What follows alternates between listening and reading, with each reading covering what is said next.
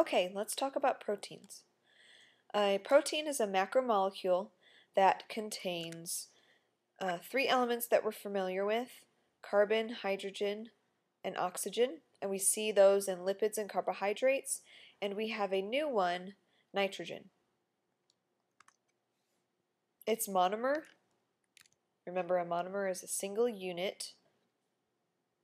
It's an amino acid. And the polymer is called a polypeptide. And we can also call this essentially a protein. And proteins have a lot of functions. They're very important inside of the body. They can help control the rate of reactions. They can regulate cell processes. They can form cellular structures. They can transport substances in or out of a cell, and they can also help fight disease. So let's look at the monomer. Remember, monomer is the single unit of some sort of macromolecule. So the amino acid is a compound that has two special groups, and actually it has three, and we'll talk about what the R represents in a little bit. But first we have the amino group, which is made up of NH2, a nitrogen and two hydrogens attached, and then the carboxyl group, which has a carbon with a double bond to oxygen and then a bond to what is called hydroxide. Okay? And that's what makes up an amino acid. When a protein is made, or the polymer is made, the bond between each amino acid is now called a peptide. So here we have a single, this is our generic structure with an amino group, carboxyl group. Here we have a very specific type of amino acid called alanine, and here we have another specific amino acid called serine. When you bind these two together, what you get in the middle is called a peptide bond, because this now is going to form a polypeptide. So the bond between it is called a peptide bond.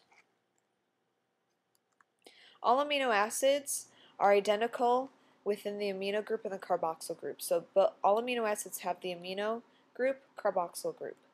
But where they differ is where we see this R group. The R group, we don't have an element called R, but the R represents the fact that there can be many different types of structures that get attached here. So for alanine, CH3 attaches. For serine, CH2 with a hydroxide attaches.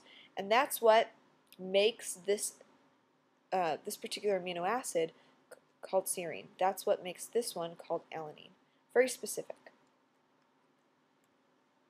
There's approximately 20-ish, maybe 22, 23 different amino acids that are found in nature.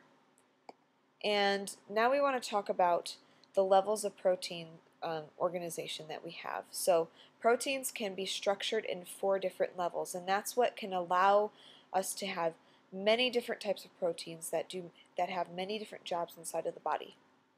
So the first type of protein is called primary structure. It's basically a chain of amino acids, the structure of amino acids. And you can show it basically in a list. So over on the picture, we have an entire list of amino acids that are strung together. And we also have over here a list of amino acids that are just in order of how they are chained together. That is called the primary structure. We have secondary structure, which is looking at those amino acids chained together and how are they folded or coiled together. And we have 2 different types of secondary structure. We have the beta pleated sheets or the alpha helix. And those are the letters for beta and alpha. So the beta pleated sheet looks exactly how you see. It's this sheet that is kind of zigzaggy in 3-dimensional space, and the helix, the alpha helix, looks just like an alpha helix, and really in the 3D shape it's kind of like a coil, like that. Okay, beta pleated sheet, zigzaggy. So if I ever asked you to draw a beta pleated sheet or an alpha helix to represent the secondary structure of a protein, you would probably draw them like that. Okay. The tertiary structure is taking a look at that secondary structure and how is it actually arranged as a 3D polypeptide chain. So here you could see the beta pleated sheets, and then it kind of does some alpha helix things over here. Okay, and how is this entire thing, this particular protein, arranged together? And then lastly, we have quaternary structure, and that's looking at the way that different polypeptide chains come together. So different tertiary structures coming together to form that quaternary structure. And we have an example of that. We can look at hemoglobin, and hemoglobin is a very special protein inside of blood, and its job is to carry iron around your blood. And so here's its structure. You have this white one here and this white one, or this light purple one, that are in one type of structure, and then this deep purple one right here that is its own different, and there's two of them here and then two of the white ones, and that's how they're structured together, and that's how they fit together in quaternary structure. So if we look at this picture, you can take, right here I have a cord, it's a phone charger, and I can look at the different structures by just looking at this. So right here, the straight portion of the cord, this is considered the primary structure. I would have a bunch of amino acids lined up in a straight row. We have secondary structure, which is how are those amino acids laying on top of each other. So if you look at the cord, this would represent secondary structure. How does it lay upon each other?